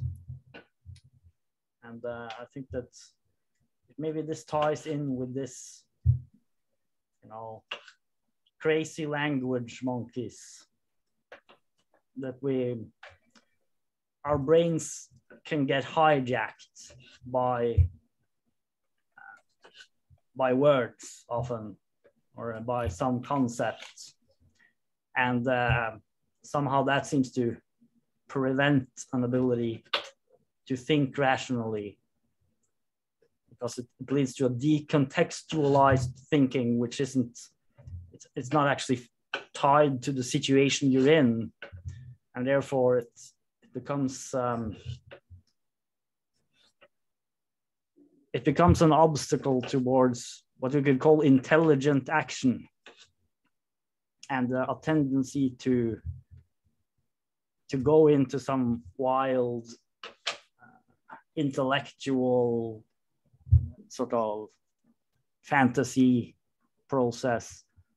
And I've seen even, you know, typical very intellectual people, sometimes it seems maybe especially vulnerable to this. Maybe men are more vulnerable to it in general than women, for example. I don't know, but it seems to be a very, very major phenomenon for humans. It's just one of those things that has been pointed out to me about 10 years ago, and it's just grown and grown and grown in my mind. That's just how massively pervasive this is in humanity. It's like just massively pervasive, like almost like a pandemic of the mind, this tendency to reduce something to some kind of an abstraction which removes context. So I wanted to put that in, because if we could do something about that, I would suppose this could really open the path towards more intelligent thinking. One of the things that I really appreciate about science is that a belief in science, a theory, takes the form of a model. And they keep reminding us, the model is not the system. The map is not the territory. The model is your best current approximation to what's observable reality, and you should expect it to be overthrown eventually. And so you are not wedded to the model. The belief is simply the current best understanding. So when somebody attacks the model, they're not attacking me. They're saying your model doesn't tell the whole story, which of course it doesn't. No model does. It's the best thinking I have now. And if somebody says, oh, your model's wrong, I'll say, it could very well be, can you propose a better one? Because if the model is wrong, then there has to be an improved model. And I pass it back to the other person, find a better model, because this is the best one I have so far. Sam. I love that way of looking at science because so often I hear people decry science as a series of failures and that it's always wrong. In fact, that's one of the best things about science. Right. And people don't understand that. They say science is always wrong. It's led us to all these mistakes, you know? And it just shows a lack of understanding of science. I wanted to make one follow-up comment to my earlier notion about good and bad, okay? In that I don't, by the way, just stop there. I have found that rather than saying good and bad are the way that I would characterize my days or moments, I've actually tried applying a different notion, which is this one of being in as constant as possible in a state of appreciation. That to me is a good way to live life, but not labeling it bad, good, otherwise, you know, it's just to appreciate what's going on. And I wanted to say that that was my follow-up comment to this, you know, horse that ran away story. Over for now. Yeah, I just want to go back to the model being wrong comment, because I think that isn't it possible that sometimes it's not the model that's wrong, but the data that's put in that didn't belong, like was put in inaccurately? Yeah, that's one of the reasons models have flaws in them that can easily be corrected. That's like these experiments like we're talking about with these MRI imaging. You've only got a few measurements, a few experiments, and very often when you get more and more experiments, and in science, you have to replicate experiments to make sure that there wasn't a flaw in the experiment. And eventually you do find, yeah, that it was a small data set, it was a small demographic, there was a flaw in the procedure. This turns up all the time. Part of the scientific protocol is to replicate experiments. That's why scientists ask each other for their data. Exactly. Well, and that this is a problem that I've had, because like Sam, you mentioned before that you would like to go further into that article and see, you know, what was actually, you know, being measured. And as a layperson, I've tried to do that at times and I couldn't get that information. Yeah.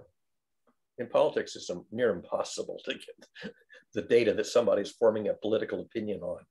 Yeah. By the way, I find that with more appreciation for data, and especially big data and learning methods and statistical methods, there's a site, it doesn't have everything, but it's a collecting place for a lot of interesting data sets. It's called Kaggle, KAGGLE.com. So if you guys go there, you don't just find data, but you also find the analysis that people have applied to that data. And when COVID hit, this was one of the best places to go to really understand what was going on. In fact, Johns Hopkins University would publish their results there. They would use other data sets there. Everybody could take that data and make their own set of analysis and put it out there. And in fact, a lot of people did. This, I think, is a indicator of the kind of collective thinking that's possible if we actually make these tools and resources available. Over. You have your hand up, Josh. Yeah, I was just enjoying this conversation so much, especially our talk before about autism and on the spectrum and defining things and being perplexed. But what Sam just said, when I first got on the internet, I found a website, I think it was in '93, one of my early internet experiences called Nerd World. And it was sort of an aggregation right when HTML started taking things out of alt groups. And it was a big directory of all the data sets of all the different parts of the government. And it was mostly just an HTML version of all these data sets at that time. And I do remember Kaggle, if I'm not mistaken, being a software company back in the early 90s, I think at one point. I think it still is. I think it is. Yeah. Okay. Because I'm so happy to hear that it's evolved. I haven't thought about them for about 15 years. So I used to buy software from Kaggle. I remember having an account at their website. But I guess what I'm trying to say is defining things to the point where they collapse upon themselves and are no longer relevant is what I heard Stacy saying earlier in the conversation. Whereas if I don't know how to put it into succinct words, but if we're constantly curious about something, but we want to define it to a point to make it so it's not perplexed or vexing for us, then once we've done that, we've taken out the ability to let it be fun and to define it. Yeah, or Toblerone. I guess what I'm trying to say is we're caught in a system feedback loop. And I think we've all gathered because we're all somewhat on a spectrum of something. Wanted to say, and it's nice to be with people that like to meet on a Sunday and talk about these things. So this is awesome. Thank you. What was the Toblerone comment about? That went over my head. I see you're eating it, but what does that have to do with the conversation? Anything? Oh, okay. Okay, just checking. The snack is not the territory. The snack is not the territory. But speaking to what Josh just said, to me, that's the biggest indicator. If you can stay in that confusion and hold it loosely enough to continue on as you continually evaluate it, that's the kind of thinkers that, at least the ones that I want to hear and engage with. Maria Popova, who writes the, used to be called Brain Pickings. I think she changed the name of it. She had a couple of interesting pieces on this point of being able to hold two competing perspectives in mind without resolving them. And there's a poet, and I forget which poet it is, gave it a name, a curious name, negative capability. Negative capability is the ability to not have to choose one of two competing perspectives, but to hold both of them as possibilities unresolved, and then do the research to figure out which one can be ruled out if either, or maybe, so that notion of being able to hold two perspectives in mind without resolving them while you do the research, that's a powerful tool for thought or capability. And it's not a new idea in science, because it goes back to this particular poet, whose name I don't remember, that called it by this curious name, negative capability. Wonder, could even science in the real sense be practiced at all without that capabiliity? I don't think so. It seems almost like it's fundamental. It's fundamental to hold not just two, but multiple. Right. Yeah. Very. By the way, that's the way a lot of AI systems were built until recently. Right. Exactly. I say until recently only because there's been this, massive shiny object called machine learning now that everybody seems to be putting their time and energy into. Which is fine, but it ignores other approaches is my point.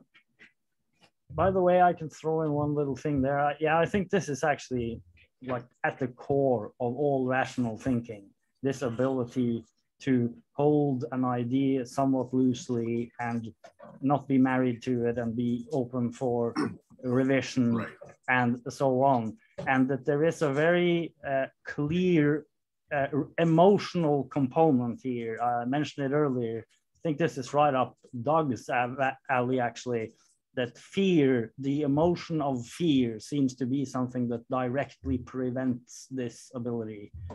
Fear of the unknown or fear of uncertainty, while this alternative emotional state of wonder and possibly also this sort of appreciation for whatever is here seems to be an emotional state which is conducive to the ability to think rationally. Stacey? I just want to add, I agree, Glenn.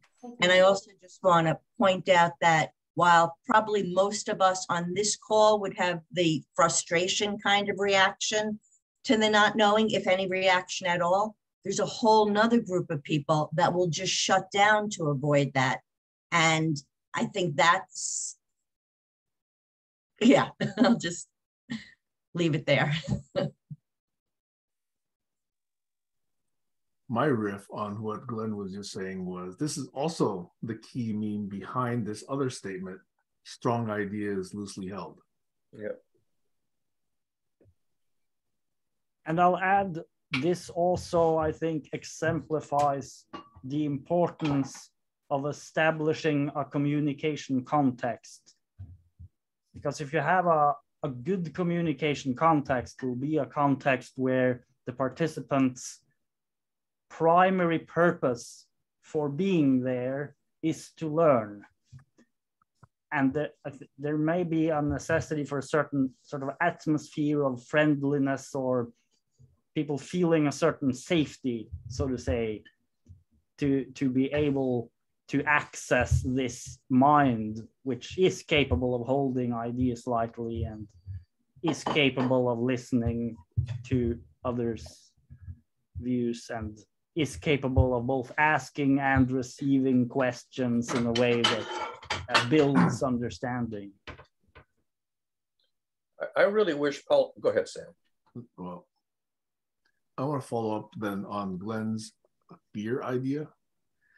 I think what I've not heard much discussed or expressed, but to me, I think it's a real phenomenon, is this notion of intellectual fear. That some of us feel like we're not smart enough to participate, that I'm not authoritative enough, that I'm not informed enough. And not in these circles. That's an interesting response, actually. That's an interesting response, because I do feel that that can hold each of us back. And I think if we recognize that, hey, there's a big bell curve, just like with every other phenomenon, there's a big bell curve of people who do this, then I'm comfortable where I am on the bell curve. There's always people going to be smarter than me. There's always people I can help out. I should be comfortable where I am. And it's an honesty to be able to say that. To say, yeah, there's going to be smarter than people, and hopefully they'll be able to help me out and help me learn things. So I think that intellectual fear, or call it whatever you want, is a thing that could hold us back. And naming it, I think, is an interesting that I haven't seen done too much before. I mean, yes, there is shame, you know, it's talked about that way, but not in the terms of it being a form of fear specifically. Over. What about the word ego? Does that relate to this? Yeah. Because I've observed sometimes when, how to put it, when I'm a little bit more, let's say, speaking from the ego, whatever you want to call it, it's this weird tendency to jump between thinking that I'm this enormous genius and suddenly thinking I don't understand anything at all. It's this weird oscillation between two opposites of very delusional sort of self-evaluation. I wonder if that sort of is connected with, it's called being in the ego, or this intellectual fear. Josh? I just had this thing bubble up right when Glenn said ego. And I was thinking, you know, we've done all these analogies of what an ego is. But what came up for me is that ego, in my mind, are a pair of shoes. So when you come into someone's house or into a discussion, some people take their shoes off and leave them at the door. Some people have them, but you need the ego to walk around because the sensitivity of your soul to get pounded, you know, you need something between your feet and the ground if you're going on long journeys. But some people have no ego and they have no shoes and they just walk the earth with no shoes. Not that that means that person has no ego, but in the metaphor of shoes, it's a necessity to have something to protect you in a group, meaning having no ego is dangerous. But if your feet are calloused enough and you have a good enough soul, you can walk around with no ego. So I just wanted to throw in that shoe analogy of an ego. And some people bring their ego into a room and track in all the crap that comes with it all over the house. And some people take them off at the door. And then some people form calluses on their souls. Yeah. I hope that lands. Thank you, Sam, for letting me share that. And thank you, Glenn, for bringing up the ego. Because I think it is important to have one. I do think when I lose my ego, I get in a lot of problems because people are like, oh, look at you. You're so awesome. You don't even have an ego. You don't think about yourself. Oh, you're so selfless. Oh, you want to help everyone? Fuck you. You're a piece of shit. You're vying. You're just as an asshole as I am, and you only care about yourself just like I only care about myself. We only care about ourselves. So to pretend that we want to work as a group is bullshit. And that's never true in human society. And it's like, whoa, whoa, whoa. Isn't there a balance between the two? Can't you want to help other people and help yourself? And can't you find equilibrium? And they're like, nope. I'm like, whoa, who calloused your soul? Who hurt your ego? Anyway, Win-win. Yeah, that's my rant. I'm just saying, yeah, win-win. It's like, no, there's no such thing as win-win. A good compromise is when both parties lose. Lose is equality. Win-win is a Vietnamese wedding. Oh, wow. I'm not touching that one. Let's see. Hey, we got about 10 minutes. Actually, Stacy, why don't you say something and I'm going to say a couple of comments. Look, I just want to say, and I've heard this expressed somewhere before, and for me, the ego is like just a boundary of who you are. I mean, it is important because it's the outline of who you are. So I just wanted to throw that out there because it's not a bad thing. It is, hopefully you will embody that in the best way possible, but it is an outline. This, as well as the we are all one notion, I think will be great fodder for a future session. Okay, but I wanted to make the following two comments. It is not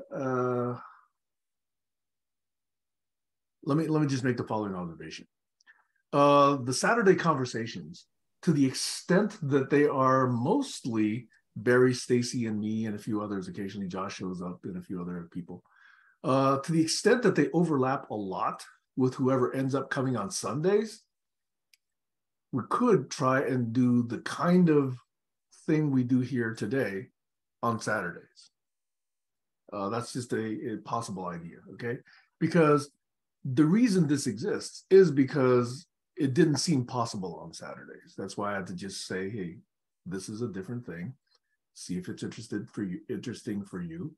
If not, don't come on Sundays. But Saturdays was still available for the existing format. That was one idea. And that's not a demand. That's just a possible observation that we could use it that way. The next is an observation on the way Saturdays have gone for the last 4 or 5 years, okay? Now, some of you recognize SFNP, the storming, forming, norming, performing model of organizations, okay? I actually, you don't, Stacey? Okay, so there's an organizational model that says when people get together and they're trying to form teams or trying to figure out how to work together, there's a storming period where there's a lot of arguing and people are sort of stepping all over each other and saying, you don't understand me. That's the storming notion. Then as they get to familiarize themselves more, there's what's called this forming notion. They actually say, okay, I'm in, or I'm out, or, you know, I agree with you, or these are the things we want to do. That's the forming notion. Then there's a norming phase where, okay, now we're just trying to, you know, settle our agreements, or settle our norms, etc. And then there's the performing phase where you got rid of all that chaos, and now you're really highly efficient, really doing things, really, you know, knocking off projects. That's the storming, forming, norming, performing model of organizations. Thank you.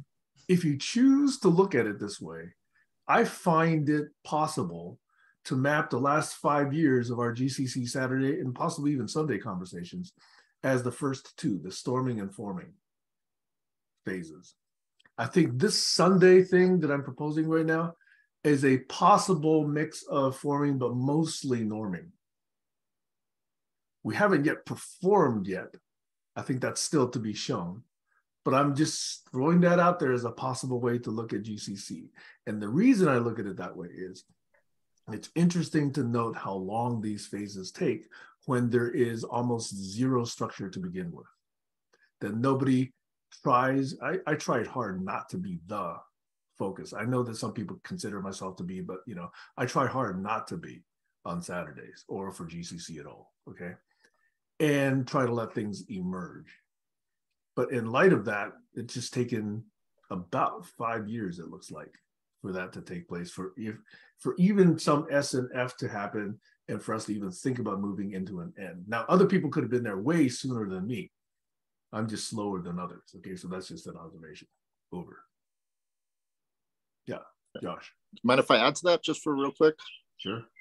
I just looked up that model. I think it says Bruce Tuckerman. But anyway, there's a thing at the end called the adjourning. So forming, storming, norming, performing, and adjourning, which is the letting go of all the stuff that you've done in those 4 processes, meaning referred to as the transition of mourning phase, shift to process orientation, sadness, recognition of team and individual efforts, disabandoning.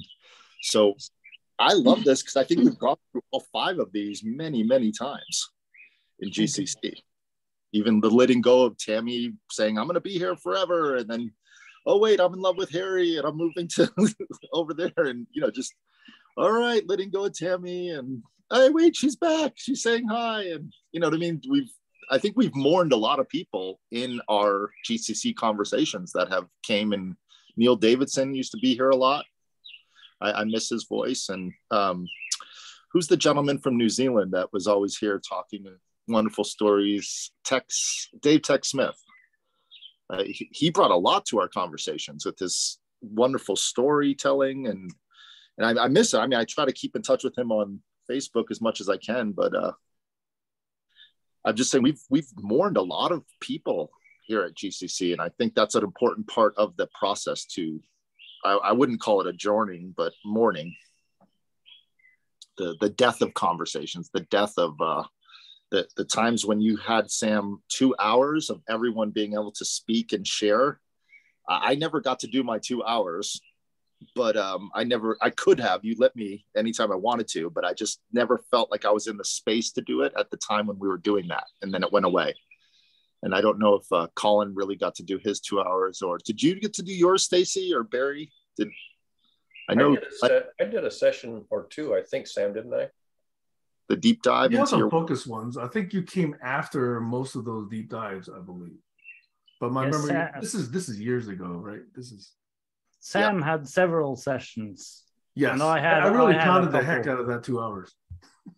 Yeah, you had like 6 or 7 or 8 sessions, but it was great. I mean, I had the 2, I think.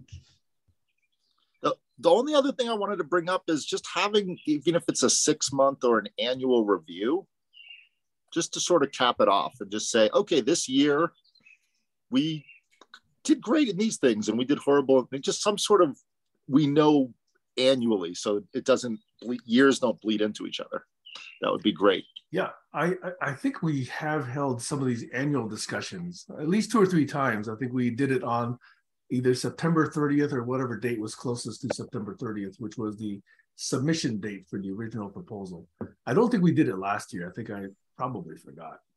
But in addition to that, we've also had at times surveys on what was important to people. And then I tried to do the recap on the results. So that's still out there. So retrospective, yes, I think is a good idea. We don't hold sprints in anything like a 2-week form, but at least occasionally I do agree it's good to look back and say, what worked? What should we continue doing? What didn't work? What should we stop doing? What should we start doing that's different than what we've been doing? And what do we not yet understand that we just need to park for later conversation? Those are the typical questions that drive, in my mind, a retrospective that can drill through to other questions. I have a little story about that. It's one example I remember vividly. I remember it was a Sunday session many years ago. And I think that was a good example, I think, of something we did which worked, but it was also sort of a pointer towards more possibilities that maybe we haven't gone into. But it was ignited by me sharing a meme with a picture of Hillary Clinton as a vampire, and it was very, I remember silly. That vividly, Glenn. Yeah, it was very silly, but I just thought it was really funny and in a sort of childish way, and then that led to some reactions in that thread, and then I think it was Anna who invited me to join the unblocking session, and we sort of, that became the theme, and several people there. I think Colin was definitely there, Doug was there, I think maybe Tammy was there, this from woman from Germany was there, and I think Lucy was there. Yeah, so several people, and we really went into many of these incredibly hard topics that sort of are related to cancel culture, or sort of the question of censorship, and what are unacceptable statements, and how one should respond to just these really complicated, difficult questions. And I remember right before the end, I had this strong sense that we had arrived right before a completely new understanding of the importance of personal responsibility, and that somehow a kind of radical personal responsibility for my behavior without judging the actions of others seemed to be the only real resolution to this dilemma, because we really went into this dilemma. But then 2 hours had gone, and we didn't have time to go into it. But I remember vividly that it was like we came right up to the point where at least I felt that there was a real solution to the really complicated thing that we discussed, but we didn't have time to go into it, and I don't think that thread was continued. So that was a great example of really coming very far in 2 hours into an incredibly tough topic. It was also an example of an opportunity that could have been continued, but which wasn't. So really. Glenn, it's fascinating that you recap that. Number one, Colin, if you have that in your search utility, it'd be interesting to link us to that particular session. But really, Glenn, I was wondering, since you felt that after 2 hours, we really reached something, do you think that held? Or has that kind of diminished over time? What do you mean held? This notion of personal responsibility and the role it has in how we engage and how we're triggered. Do you think that notion has really been embraced and has been held in practice? Because I see that theme has continually reappeared. Yeah, I know what you mean. It definitely has reappeared, and I think that is one of the reasons why it's actually a very essential thing. Because if you have a really essential insight, then maybe one of the characteristics of it is that it keeps just returning again and again in different occasions, and I think that's one of those. So I mean, we've definitely touched on it a lot in the barn racing sessions and so on, from different angles. We've sort of come to it, but the specific way we arrived at it in that conversation, I think, was very unique, because it was a real listening and really sort of an honest sharing there, which was happening, and without too much intellectualizing, maybe. I mean, I just remember it was quite a unique way we arrived there, and I didn't feel that we really carried on the momentum that we could have. Let's put it that way. So there was definitely, something that could have been continued there, but in a similar fashion. So I felt like we did it a little bit differently from how we've often done it on Saturdays. Let's put it that way. Yeah.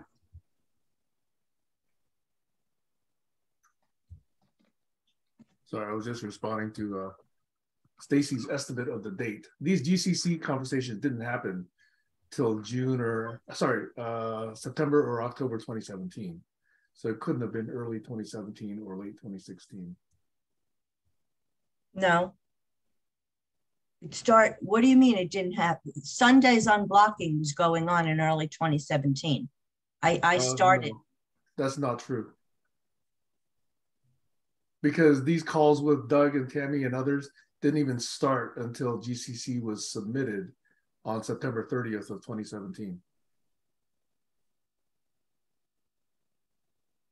So it was sometime after that, possibly the following year.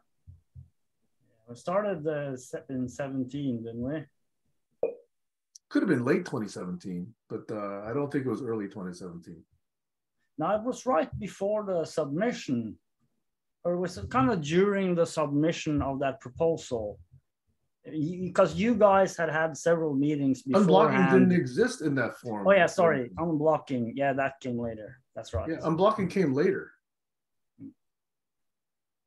Yeah, so that's right. This is why these wet cranial memories are not infallible.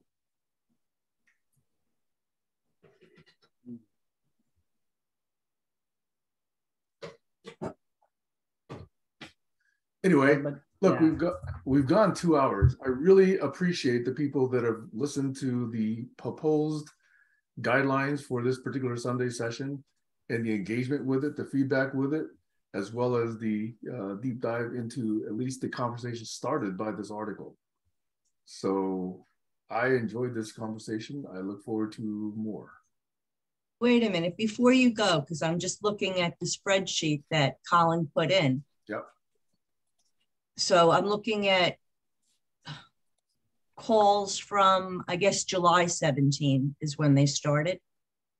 That's when there were very, very few. It was like just Tammy and me, maybe Will and Charlton, maybe Aaron. There's very, very few of us back then.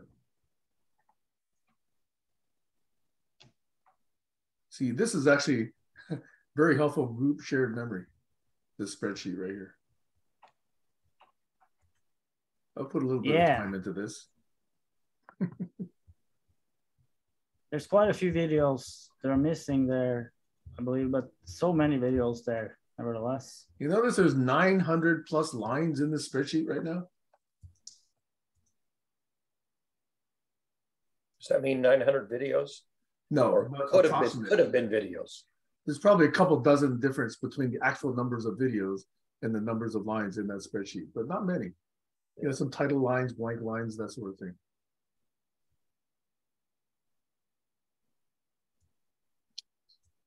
So I appreciate it. There's actually a house guest I have to get back to, but I wanted to focus on this particular Sunday session, which I really am very optimistic about. I like the kind of interactions that are happening here. Thank you, Barry. You're a huge part of that. Thank you, Glenn and Stacy and Colin and Josh and Kayla for participating in this. I appreciate the interest and I'm looking forward to more. Great stuff.